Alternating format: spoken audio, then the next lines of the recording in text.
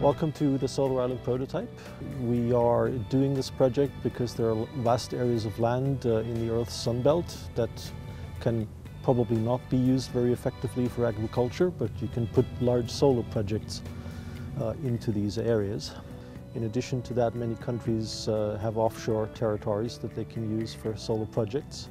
The challenges that you face as a developer in the context of setting up large solar projects in these areas are varied, so to speak. We're dealing with sandstorms, dust, extreme heat, and so quite a bit of engineering development is needed in order to make such projects successful. We at CSEM UAE have developed this Solar Island prototype in order to meet or overcome some of these challenges.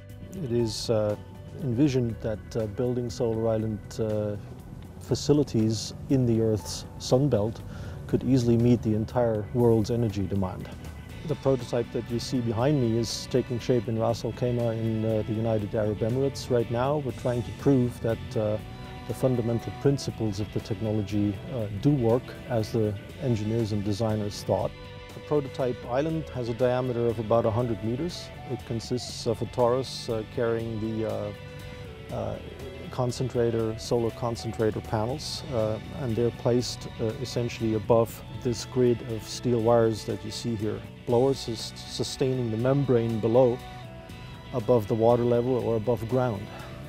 The whole platform adjusts its position to the position of the sun, and it's turning to assure maximum energy yield rate. Now, doing it this way, turning the whole platform instead of adjusting every single concentrator panel should drastically reduce the costs of such solar thermal projects.